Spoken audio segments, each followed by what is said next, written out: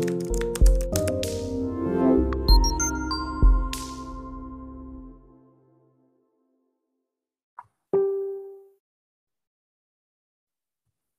everyone, I'm Sir Alen, from Big Academy, and I would like to show you about how to manage the labeling in your Facebook page.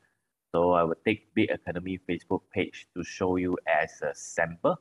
So this is the Facebook page dashboard, and we will go to the left-hand side, look for this one, which is the Facebook page inbox. So we visit the inbox.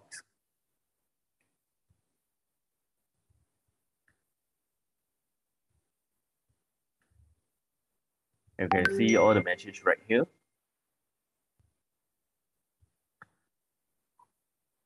So on the right hand side, you can see there's a column right here, which is label. So you can manage label right here. So when you do the labeling, actually it's convenient for you to filter. Okay, you can filter the label that you want.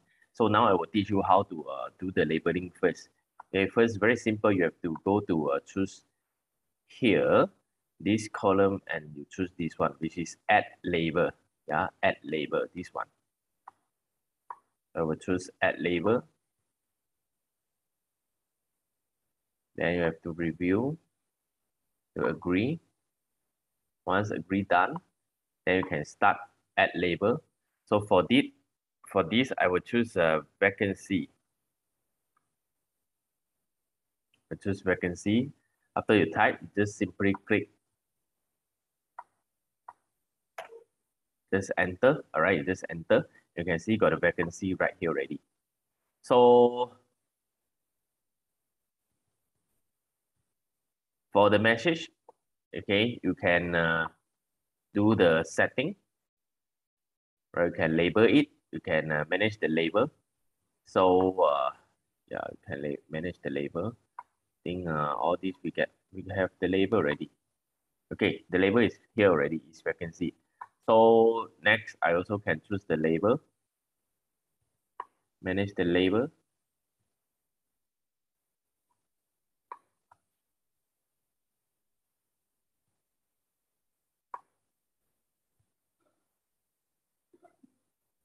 Just refresh. Sorry, I think it need to refresh.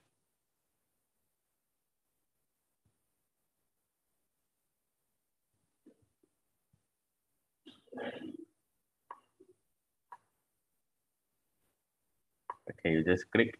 You can see it start update with the label already. So once you do the label,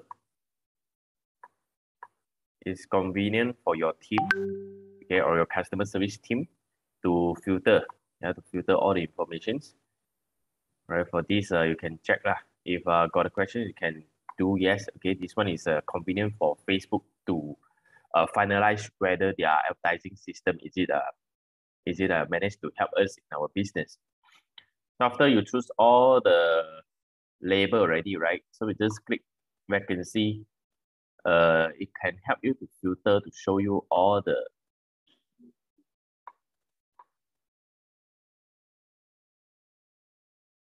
all the label, which is you label vacancy. So you can choose the label right here. Okay, so after you do all this, it's easier for you to do follow up. Okay, the best actually you can make your label, make it more specific. Okay, so your customer service team will be easier for them to do the follow up. Okay, or upsell, downsell. And for today, actually, I will just show you how I do the label, and then how I filter the label through the inbox only. Right, that's all. Right, so see you in the next courses.